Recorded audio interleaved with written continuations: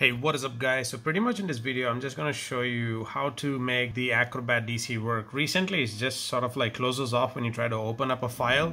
So first thing what I did was I opened up the Creative Cloud. Do you see that? It's Adobe Creative Cloud. If it is installed, go to Help and then click on Check for Updates, and it's going to actually load Creative Cloud again. It's going to check for the update. Once the update is done, so it sort of runs, so it says checking for update.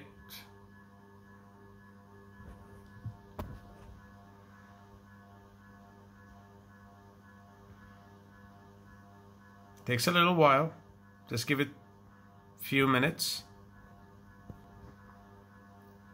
Okay, so if there's no update, it's gonna just stop like this. And after that, what you got to do is open up Acrobat DC from Creative Cloud. So once you click on open, it's just going to open your file. So that should actually resolve it. Do check it out. If that does not work, the best way to do it is uninstall Creative Cloud and just launch the Acrobat DC. That should do it. So there you have it, guys. Thank you for watching. Give a big thumbs up if you did like the video, and do subscribe. This is a McLaren 720S sport version. I think there's luxury and then sport. Okay, just sorry guys. Yep.